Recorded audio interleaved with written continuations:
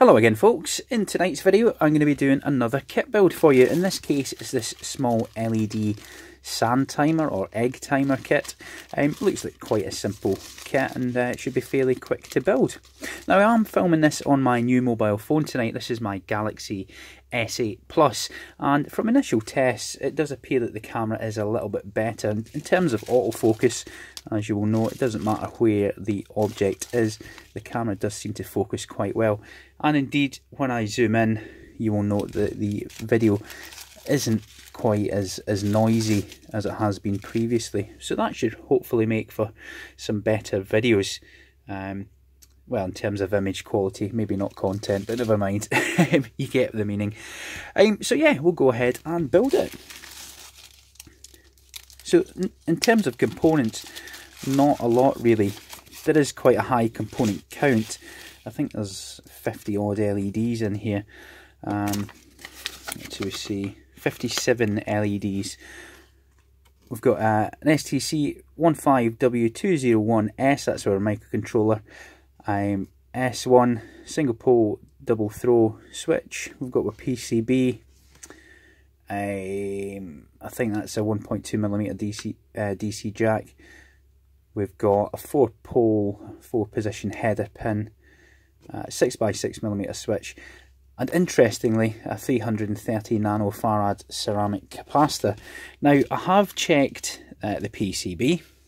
There are no there's no silkscreen for the capacitor, and indeed I've checked various other kits, similar kits online, and none of the photos show the capacitor installed on the board. And I don't know why. Maybe it's just because somebody's manufactured it and put it on in error, and basically somebody's copied them. But basically every one of these kits shows a 330 nanofarad capacitor, but there's no provision for it on the kit anywhere. So a little bit of a strange one, so we'll pop that to one side.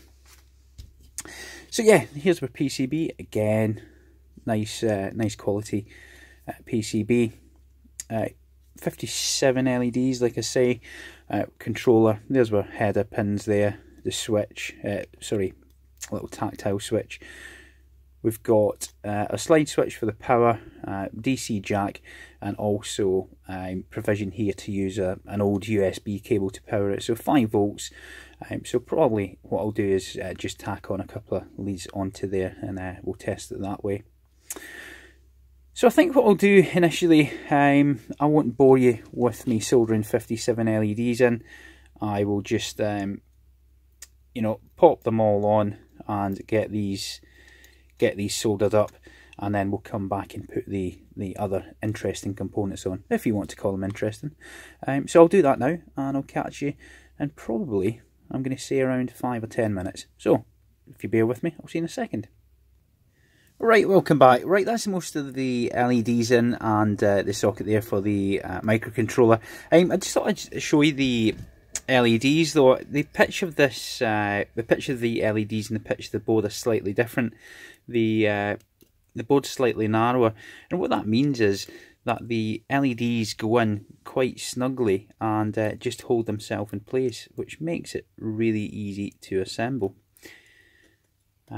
I have found, however, that these LEDs may be slightly dirty because they're quite difficult to get a good quality solder joint on the rear of the board.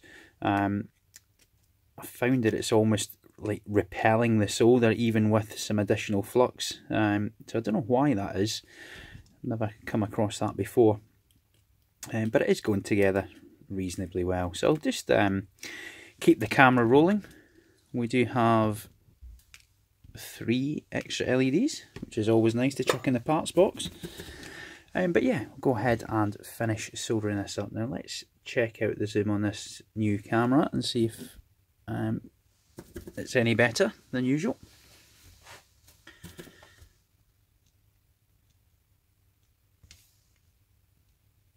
So this will be the last video from my current location. I've actually in the process of moving house. Indeed, the workshop is the last thing to go. Of course, that is the lowest priority on my wife's list. But yeah, so As soon as I get the workshop back up and running at the new location, try and get back into the swing of making regular videos. It's been a bit sort of ad hoc recently, which is something I wanted to sort of avoid, but you know, sometimes needs must. So yeah, so hopefully I'll get the majority of the workshop moved over this weekend.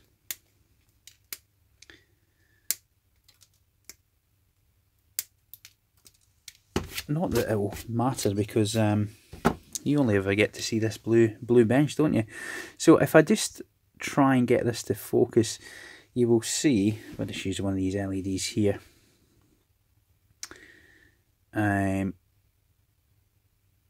Okay, so there, if you just look on the longer lead there, the anode, you can see where it's pulled up there. Almost it's like a half dry joint, and there's quite a few of them. I'm reasonably content that you know, I've got a good connection, but you can see the amount of flux that's on there as well. Just not very pretty. Okay, so next thing we'll pop in is the tactile switch. I think I've told you before, these generally have excuse me, formed leads and hold themselves into the board as well, so much the same as the LEDs have sort of held themselves in place. The switch tends to do that as well.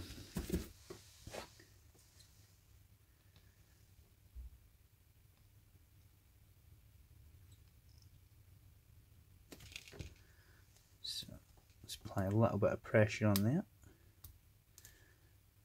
That's better.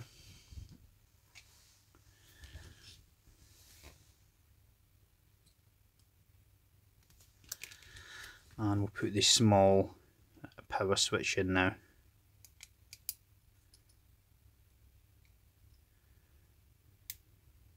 Like so. Yeah, pretty much every component on this board has held itself in place, which is quite nice.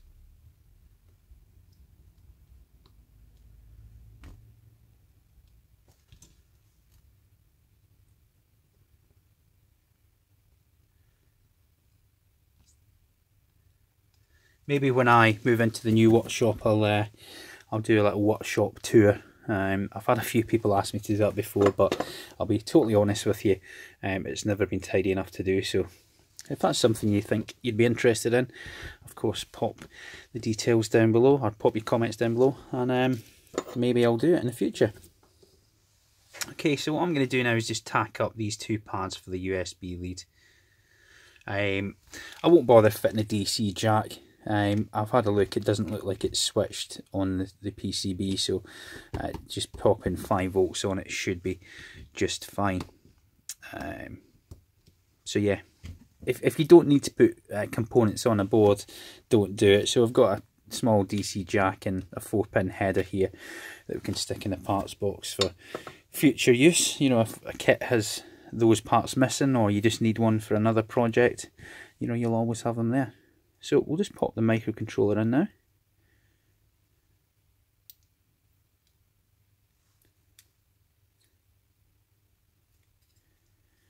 And before you commit, just check that it looks like it's going to go in, and then gently press down.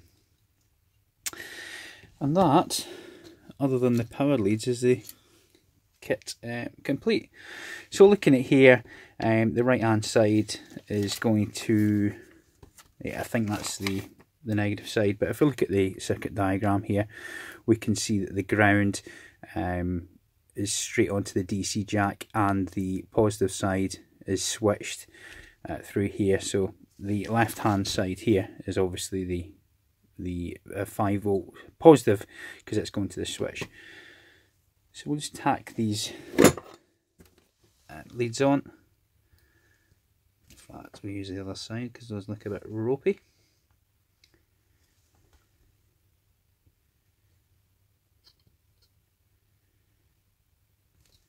There's one.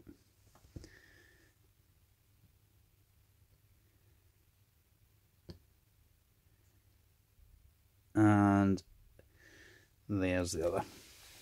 Okay, so we're now ready to test. So, as it's designed to work on USB, we'll just chuck 5 volts on it.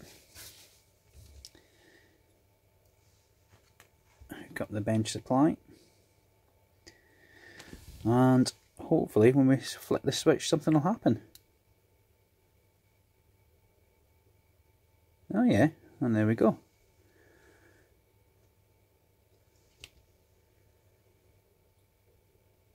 So the 3 LEDs in the middle are sort of symbolising the grains of sand falling through the, you know, the egg timer or sand timer, and as each one extinguishes on the top, it illuminates on the bottom.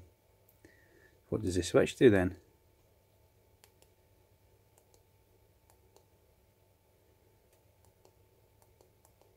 Oh yeah, so that just increases the speed. So that's probably swamping out the camera, but it is nice little water blue LEDs, quite bright. And the kit's currently drawing, what's about 200 milliamps? Sorry, about 30 milliamps, my apologies. Yeah, so that's not too bad at all. How fast does it go?